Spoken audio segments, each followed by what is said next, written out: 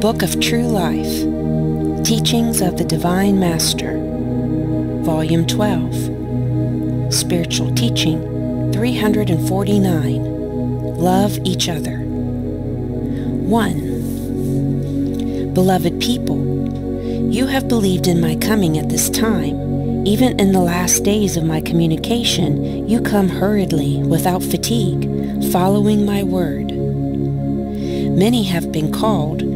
To all I have offered the water of this source, and few have listened and understood me. But I have manifested myself and have overflowed love in the universe. 2.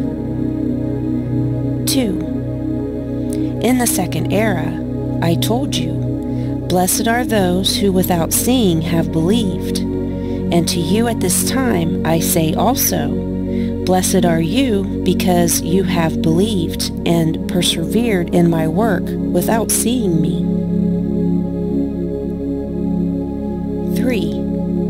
My coming should not surprise you because it was announced, but you did not know the time it was to arrive. After my departure in the second era, my words were printed by my disciples, and they led them to new disciples to be spread throughout the world. And the promise of my return was for those who followed me closely, an encouragement in the hard struggle, a beautiful hope and sustenance for his insatiable spirit of knowledge. And from generation to generation, my disciples expected to see the new appearance of their master. But behold, the generations, they happened to each other. Multitudes of beings came to incarnate on earth and then return to the hereafter, without their eyes to see that promise fulfilled. Centuries passed, and even millennia, and when the hour was marked in my presence in spirit, a new era opened. I found that men had erased my word from their hearts, and very few were watching, waiting for my new advent. 4. I have come among you in silence, without showing off, but the way in which I have manifested myself has surprised so many. It has been a source of doubt for some, and even mockery for others. Only those who knew how to persevere with his awake spirit and clear mind felt me, as they could feel me in any way that I chose to manifest myself. But the promise was made to all, and its fulfillment is presented to all as well. 5. This is my revelation of this time. Man has been in all times my spokesperson. I have chosen him because he is my son. He is my work, and this is the reason. And even when that son feels unworthy of me because it has not been perfected, I see beyond those imperfections to that particle of light that is part of my spirit, to the favorite creature, being intelligent and capable of transmitting my word. 6. You as humans, do you love only your good children? I have watched parents help with more solicitude for sick or lost children in order to free them from their sufferings. In this time, I have chosen to carry out this mission for humble, simple, sinful, and rude men and women, because in them I have found grace, and they have known how to purify themselves and rise to carry their position with dignity. 7. Perhaps, could you hear my spiritual voice, perceive and understand the divine language, today that you have materialized so much so that you do not know how to hear or obey the voice of your spirit that is anguished and fainted in that world where you live? 8. That is why I chose the man and endowed him with spiritual virtues so that he could be my spokesperson. And through this communication, I have been believed and understood by many, but others have persisted in their disbelief. 9. I have allowed the spirit world to communicate with men in the same way, and I have united those beings in spirit and others in matter. 10. It is necessary that you taste the taste of all the cups of bitterness, that you know of pain and also of peace, so that you know everything and it becomes part of your experience, because I want you to be true disciples of mine, that you teach with deeds rather than with words. The example is stronger than the word, and it is necessary that you send my work to all your brothers, and that is the best way to spread it.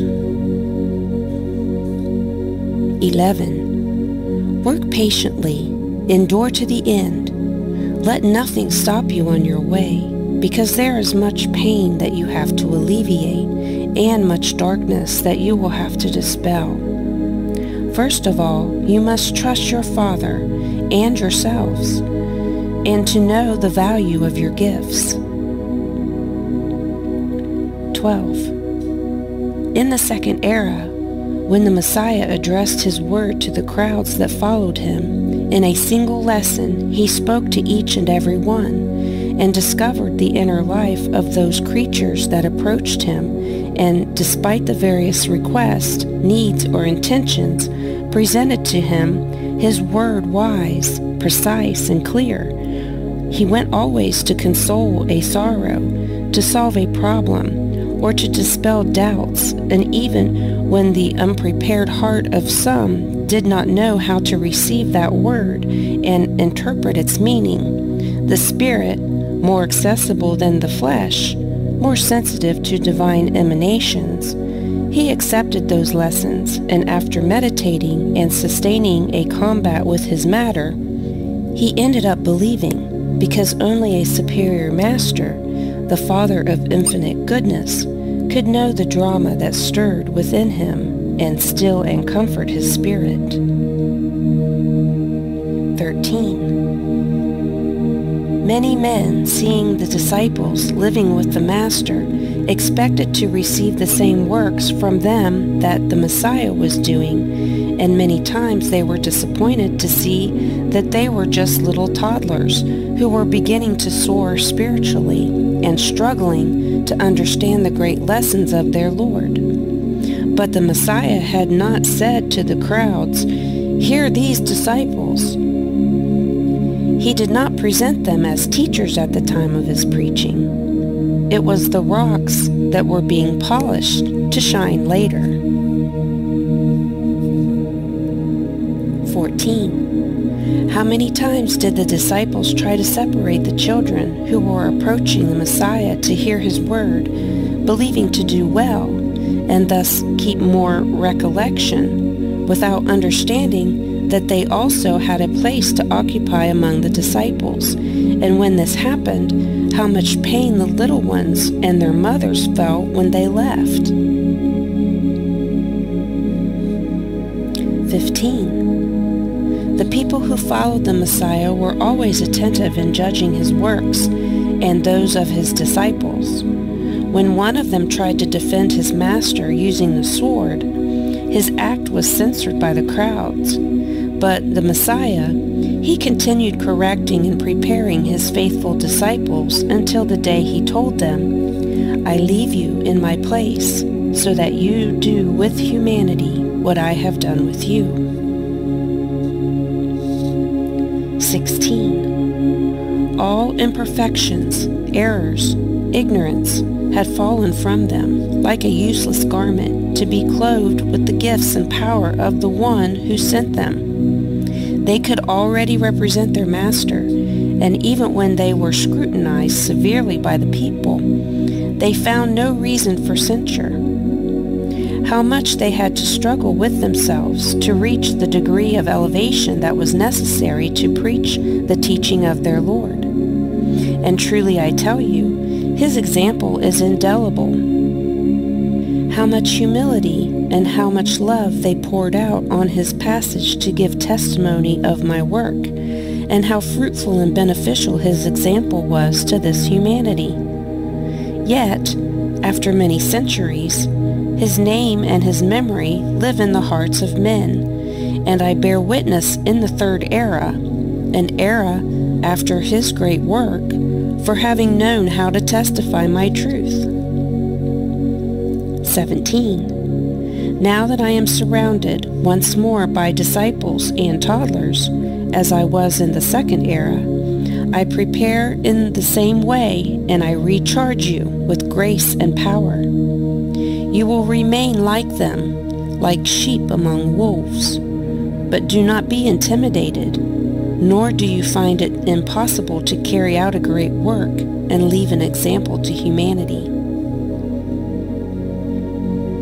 18. You will go insensibly, entering a virtuous life, and your steps will always lead you to the greatest understanding and development of your mission. You do not know the strength that your example will have and the influence that you will exercise when you are consecrated to your fulfillment. 19. I see in the future of this humanity the works of this humble people be written with luminous characters that makes its way between harshness and harsh tests.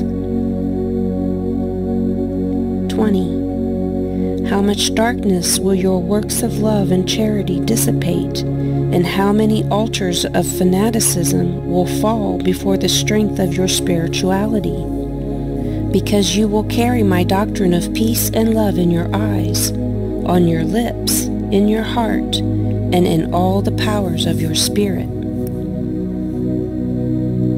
21. Now that my word is about to manifest itself in this way, I tell you that the absence of these manifestations are not going to cool your heart and be a cause of distancing between one and the other. Not yet can you fight alone in your fulfillment. You still need to give yourself warmth, life, and strength. I want to look after my departure that you continue your meetings, because I will continue to preside over your works, and I will come to pour out inspirations about these beloved congregations. I want you to continue searching patiently, as now you make my word my new revelations, because the divine light will continue to flow endlessly over all of you. 22. When studying my teaching, flee from all discussion or violence so that you never disturb your mind. That spirituality, which is recollection and elevation, always preside over your meetings. And don't just think about you. Draw to your bosom the sick, the weak or tired in life, those who suffer disappointment in the different cults they practice, those who hunger and thirst for spiritual sustenance, those who are humiliated and defenseless because their cause is not understood. All love and attract, and there in your meetings give them comfort, heal their wounds, help them to pray, and united, all in a single prayer, come to me. Find me as Father and as Doctor, and that act will be enough for me to pour out the balm and grant you wonders. 23. The more spiritual your meeting, the greater wonders you will see be done. Good analyzers of my teaching will arise among you, and when they are speaking to make their analysis known to you, I will enlighten you, and you will say what will be inspired to you at that time. Moreover, let no one speak out of vanity, lest they deprive themselves of their precious gifts. 24. Just as in these times I have rewarded your preparation, granting you this communication, I want in those future times to grant you my grace also for your elevation and zeal in my work.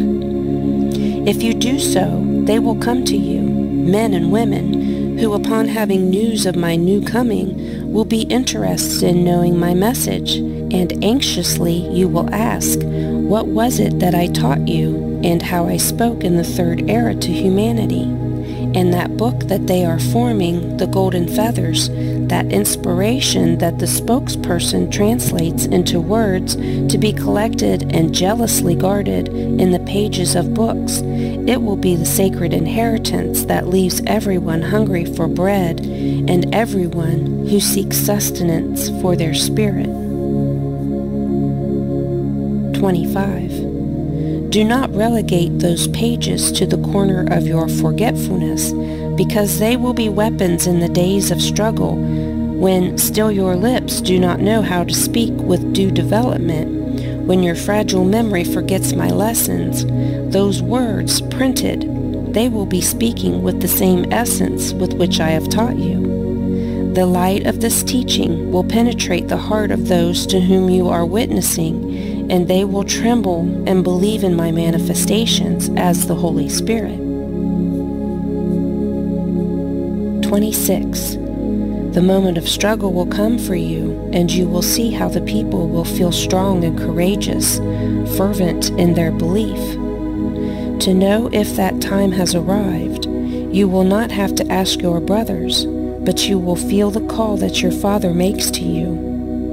The prophets will be alert because their responsibility will not cease. Your spiritual pupils will penetrate with respect and love in that world, from which they will clearly see the signs that will lead the people to the good road, and also in this world there will be events that will tell you about that hour of fulfillment. 27. What do you want to know for those times that you have not managed to understand through this simple and clear word? What explains it and solves it all? Thus, with clarity you must teach, so that you may be true teachers and counselors of humanity. 28. The regions will see you as their stronghold. The prophets will be believed. Your balsamic, healthy words will be sought by the sick. Your advice will be requested, and your prayer and intercession also requested in the moments of testing. 29. What beautiful times for your fulfillment those will be. What a great opportunity for you to enjoy your spirit and develop your gifts. How much joy you will feel when you look at many who had lived uselessly. Strengthen yourselves in the good and get up doing profitable works, works of transcendence. That is your mission. Redeem and restore the likeness, the light that he had lost, to feel himself possessed of divine grace. All that was stripped will return to possess it, to be the owner of divine peace, wisdom, and love. 30. Your preparation for that time will not contain mysticism or human theories. You will not be ministers of rites or forms, but humble teachers who will penetrate the time of the events. 31. Understand that humanity is awakening to spiritual life, and very soon you will see great events that will reveal your advancement. You will see nations that were enemies for a long time unite and recognize each other. Many opposing races will merge. Doctrines that have no roots of spirituality and that have dominated peoples will be destroyed by those same peoples that before proclaimed them as saviors, and new doctrines will emerge tending to the higher. I will allow them to establish themselves because they will be precursor movements of the purest spirituality. And when you see these works appear on earth, you will know that the spirit of men is ready to reach the end of another great stage. 32. Many who today are called wise will be broken and confused at that time. Like others who have been persecuted and humiliated for their love of justice, they will see shine in those days of balance and restoration of morals, their desires, their healthy ideals. 33. Spiritual life will manifest itself fully on this planet and will make its influence felt in all beings, and those who have been materialistic will shut their lips, close their books, and open their spiritual eyes to contemplate that life that they had denied, and they will open the doors that they had closed to the great multitudes. 34. You will see how my light shines throughout the world and how every spirit has been illuminated. The arcanum will be open, and everything anyone who wants to look within can do so if they prepare with a little love. 35. When humanity knows my teaching and penetrates into its meaning, it will place its trust in it and affirm in the belief that it is the right path, the guide for all beings who want to live in justice, in love, and in respect for their fellow men. When this doctrine is established in the hearts of men, it will illuminate the life of the home, strengthening the parents in virtue, married couples in fidelity, children in obedience, and he will fill the teachers, and it will make rulers magnanimous and inspire judges to do true justice. The scientist will be enlightened, and this light will reveal great secrets for the good of humanity and for their spiritual evolution. Thus will begin a new era of peace and progress. 36.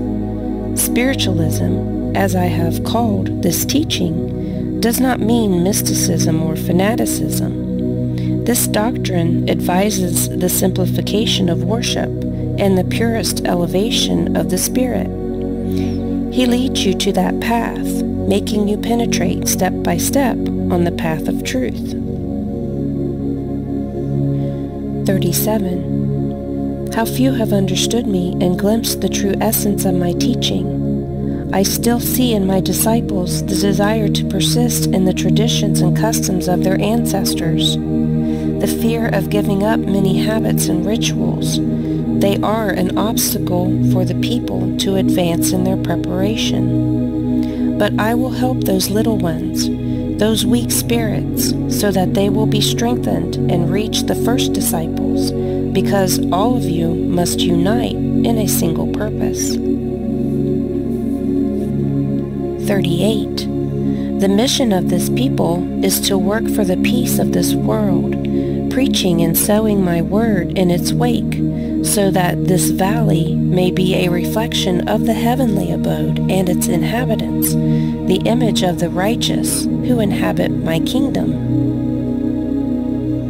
39. To reach the goal in this world, you have to fight, to suffer and cry, but do not lose heart in your struggle. You go, stumbling over the imperfections and hardness of the human heart, but do not be judges of your brothers. Remember that in the second era, judgment did not appear among my disciples for any of their brothers. Only I corrected and judged the acts of those who followed me. And when someone, scandalized by what another had done, approached me to tell me, "Lord, why did that brother fail? What will happen to him for this cause? What consequences will he find on his way?" I answered, "If he has failed, you do not make that mistake, nor do you expect punishment on him to feel that you are more perfect and more worthy of me." And even the day I celebrated the Last Supper with my disciples, and it was known to all the work of Judas, my presence imposed silence. No one judged him. No one called him unjust or traitor. No one claimed him or called him ungrateful. The silence was made because the disciples had already learned the lesson from their master, and it was only the consciousness of Judas that was the one who claimed and judged him. 40. So be ye at this time. Do not judge or sentence your brothers, however ignorant and mistaken you may look at them. Leave me your cause, and fulfill as good disciples. Set an example that if you do with sincerity, devoid of vanity, you will find an echo in the hearts of they that surround you, and you will soon see them taking the same steps and obeying the same inspiration. 41. Watch and pray, people. Watch over your unification and your peace. You are already in the last days of this final year, and I want to find you united. I have been the lark under whose wings all the chicks have taken shelter. So I want to continue giving you heat so that you do not disintegrate. I have taught you a lot so that you, as first, know how to lead the last. Look that among them there are some who have not affirmed themselves, and it is necessary that you help them, and even among those who they have heard a lot, there are those who are fragile. To them repeat my words, give them warmth and life so that they do not stray from the walk, and watch with your works for the peace of this world. Pray, and that prayer will illuminate the lives of your brothers. Your spirit, imitating the Master, turned into a peace lark, will fly over the beam of the earth, carrying my message to all men of goodwill. 42. But do not expect the result of your sowing at the moment of depositing the seed. I have told you that the spiritual seed does not have the same term to germinate as that which you sow in your fields. If the material seed germinates in 7 days, the spiritual can be born the same in 7 seconds as in 7 stages of eternity. You must sow and cultivate with love, and one day your spirit, which belongs to eternal life, will enjoy contemplating the germination of the seed you sowed, its growth, its flowering and fruiting, and not only this, but the multiplication of this fruit, of which only one seed you sowed. 43. This is how I teach you and explain to you what you do not understand. Strengthen yourselves every day, because I want to look at you strong of spirit and healthy of body. 44. Anyone who feels weak or ill, be strengthened by my presence. Feel my comfort and get up in faith and confidence in your destiny. That same faith will be a staff to hold on and move on. If your ailments are prolonged, overcome them with that strength that I give you.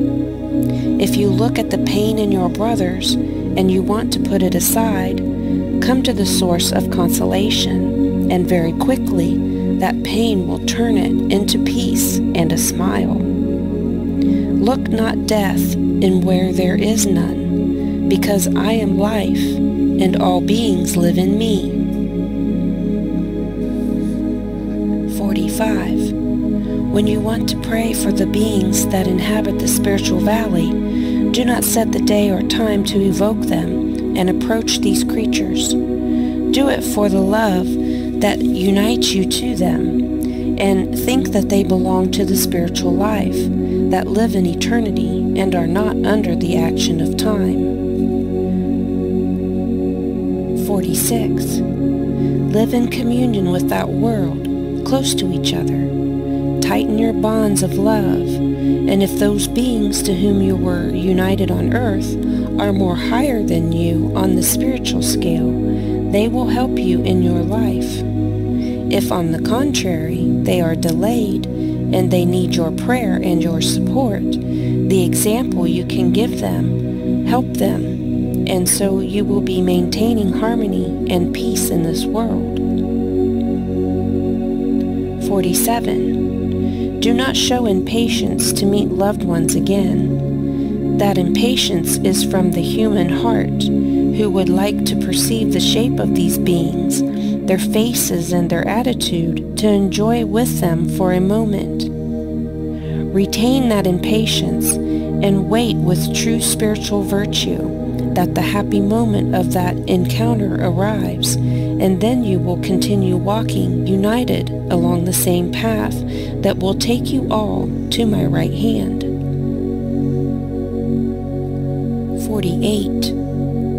Watch and pray for the beings of the hereafter, for those who need nothing from you, and your prayer will be a greeting, a kiss, a close spiritual embrace. And for those who need your help, your prayer will be a balm, a liberation, a caress, and a voice of encouragement on the path of trials and restitution.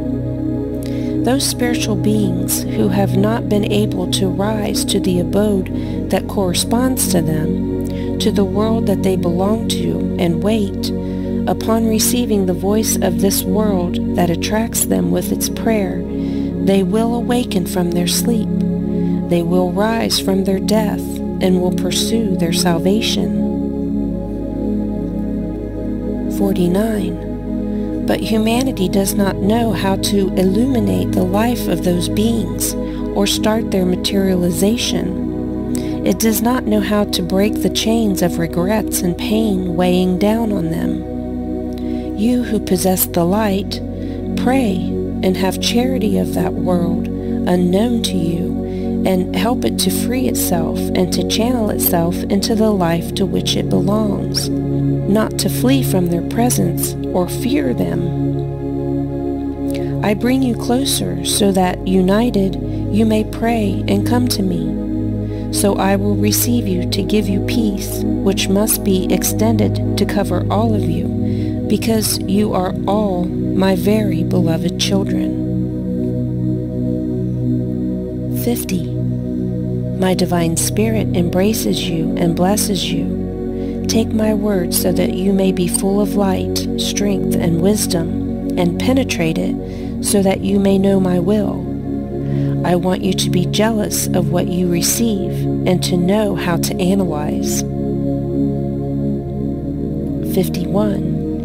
In my manifestations of love, you have felt that I give you life. You feel my warmth and my protection, and you stop being cold to become beings full of faith and hope. 52.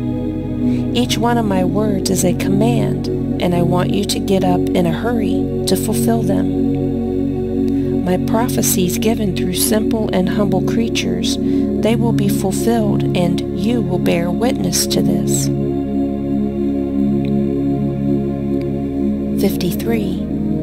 Because of my work, many of you will be judged badly, but do not take the cause. Leave it to me, and I will defend you. You only work to sow this light and be humble. When they attack you, use only the weapons that I have given you: love, respect, and humility. The more they blame you, the more I will manifest my power in you. And those who have the gift of seeing beyond this life, in the regions of the Spirit, strengthen the weak, confirming my words. And those who have the gift of rising to hear the voices from the hereafter, prepare yourselves to carry my messages. These higher manifestations will sustain your spirit, even in the greatest trials. 54. Your works are perpetually written. For this reason, you have been consecrated to my service. Use well your understanding and gift of speech. 55. I give you my teaching as a seed for you to sow and cultivate. When your prepared heart feels that the time has come to start your work, go. Share with all the hungry, and the seed will multiply. Many will not know how to receive the good news, because their spirit will not be in time to understand these lessons. Others, they will want to steal the precious fruit, to misuse it, and then they will repent to come to me, like prodigal children. Moreover, I will return the seed to those who have lost it through ignorance, and every spirit of goodwill will possess it. 56. When you know how to find in my lesson all the light and strength that your spirit needs, you will follow me until the end. You will not feel tired. You will not stop in your task of making my word known, and the vicissitudes will not make you waver. When you have understood a lesson, analyze the next, and continue reading in the book of infinite lessons that I leave you for you to study and feed yourself. Take what you need to live. Live as my disciples. My peace be with you.